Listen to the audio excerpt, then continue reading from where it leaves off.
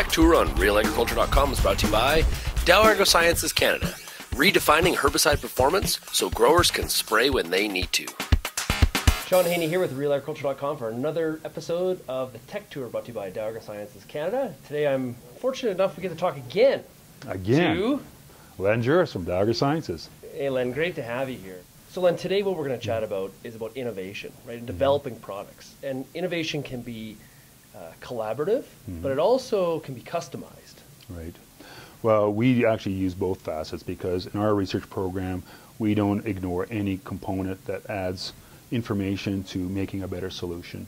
And in the different soil zones between the black, brown, and dark brown, wild oats obviously span that whole range, but they grow differently. And so we customize our solutions based on the wild oat patterns that are growing in those areas. So when we first registered Simplicity, we had one wild oat rate that covered all environments. Now granted, wild oats don't grow the same in the same density and populations in the brown, dark brown because they don't get as much rain. The soils aren't as fertile.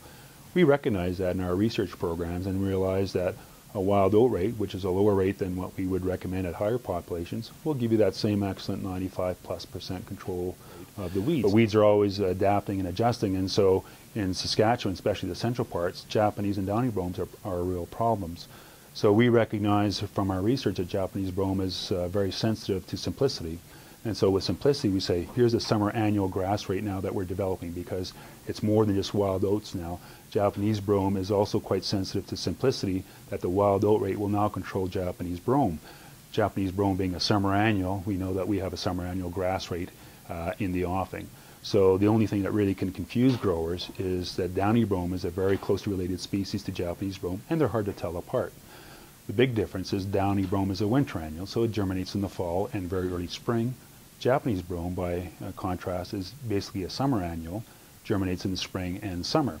So if a fellow does pre-seed burnoff with Vantage Plus Max, for example, he will control both the downy brome and possibly some Japanese brome that may have germinated at that time. Any brome species that germinates after that, 99% will be Japanese brome, so the summer annual grass rate, which is the wild oat rate, will control both species now, the wild oats and the Japanese brome. Same things really apply in terms of population and growing conditions and stages, but essentially now we're working on in our research programs to add Japanese brome to the wild oat rate. And so how does that differ? How does that work out to, how do you research those grower needs to make sure that you're developing products that specifically fit certain grower needs, whether they're in different soil zones or not? Well, to go back to that first example, and I'll answer that second one, is we actually roll up our sleeves and go to those environments. I mean, we don't extrapolate. We actually go to the brown and dark brown soil zones, put out those trials under those exact conditions that those farmers that we're targeting with the new rates or new set of conditions, and actually do the research over time and over a wider area to make sure that we are robust in our recommendation. So that's from a soil zone. Sometimes we get certain situations like glyphosate-resistant kochia, for example. It's a fairly new development.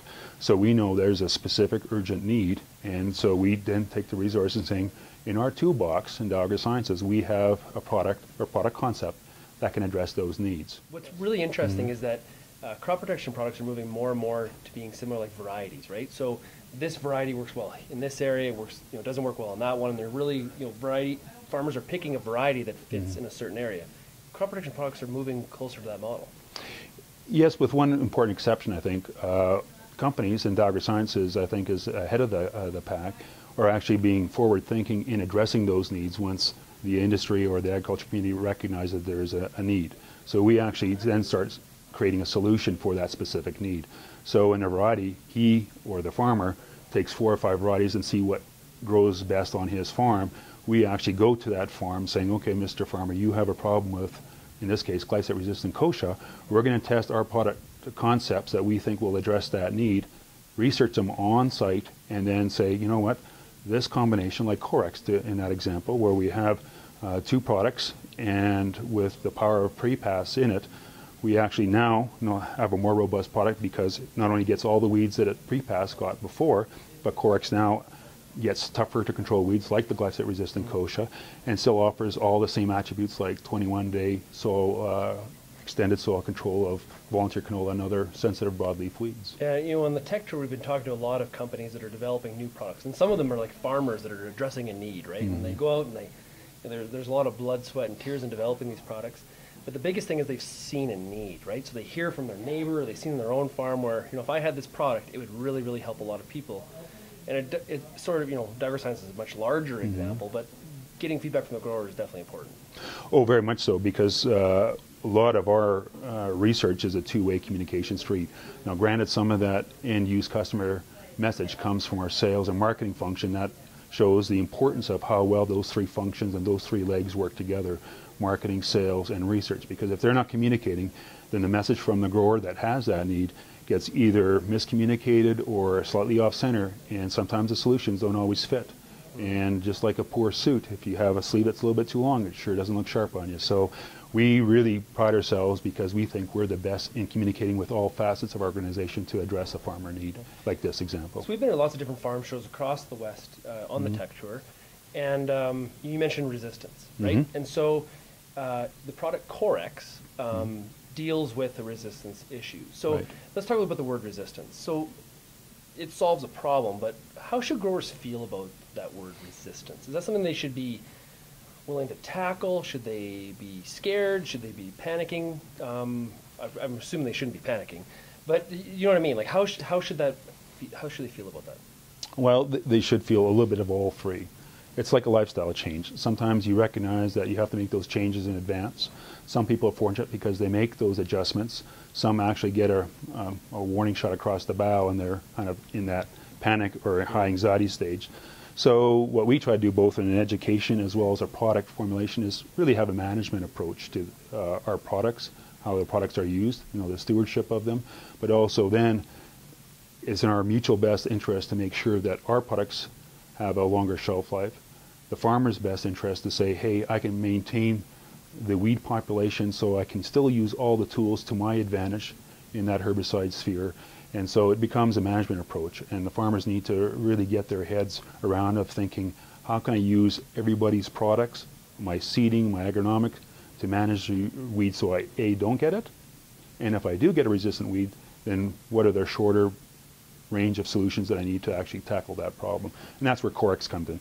It tackles that problem, but it's also a tool to manage resistance going forward so it doesn't either get into a bigger area of farming, or those farmers that are adjacent to resistant weed populations, they can maintain a line of defense by using a proper management strategy. It would make sense to me that when you have that two-way feedback, innovation, when you have collaborative innovation, it actually speeds up the rate of that innovation. Well, very much so, because there's fewer bunny trails. If we have a better understanding of the grower, or if that communication is much more solid, then we can more accurately tailor a solution for that problem. Because let's face it, if one set of growers are having that problem, other areas in Western Canada are either having that problem or soon will have that problem, because we're all into farming. There's always different variations of farming, but they all kind of come to the same convergent points, so we need to make sure we use everything carefully and judiciously.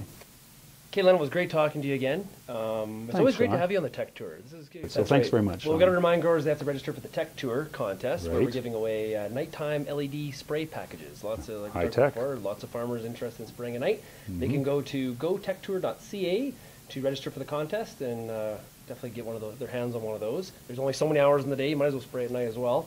And as well, they can get more content. We've talked to a lot of great innovative companies along with yourself. They can go to realagriculture.com/TechTour for all the great content. So thank you to AgroSciences for, once again, for the sponsorship of the TechTour, and we'll talk to everybody again soon. And thanks for the opportunity, Sean. Appreciate it.